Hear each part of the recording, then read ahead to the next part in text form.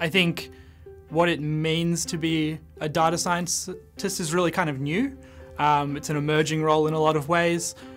Mostly it means that businesses have big problems in terms of the data they have and how they want to use that to help their customers, but they need someone who can come in and creatively problem solve around those issues. So they have a whole bunch of data and they want someone to come in and tell them what can we learn from that data and how can we use it effectively.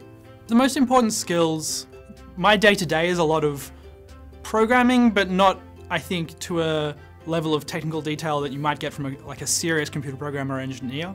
I'm more of a prototyping sort of person. I run code experiments.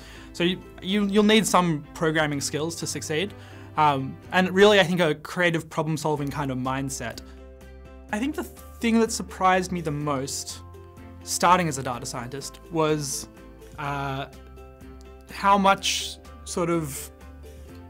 freedom of movement you have and how much independence you tend to be given. So people tend to give you a project, tell you outcomes, but let you define the solution. You're really walking in as an expert in a lot of ways, as someone who's got a skill set, and you have to be, to some degree, the authority on how it's going to get done. So people often come to you with a problem, and it's really your place to take that authority and take that leadership aspect and say, I think it'll go best if I try doing it this way, try that out and present a result. And sometimes that doesn't work. Sometimes you pick the wrong thing and that's fine, but you spend 2 weeks, you get a quick prototype out, you show someone and they say this did or didn't work and you go back and you revise.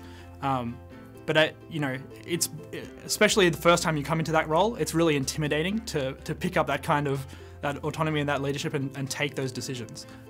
On the hiring side and interviewing candidates, I've looked for some of that communication ability, the quality of the work, really an intellectual curiosity. So like, what did they go and see in that data? What did they decide to go and do? Were they playful with it? Did they find something that's impressed me that I wouldn't have looked for? Really looking for that sort of curiosity, creativity, originality with the data.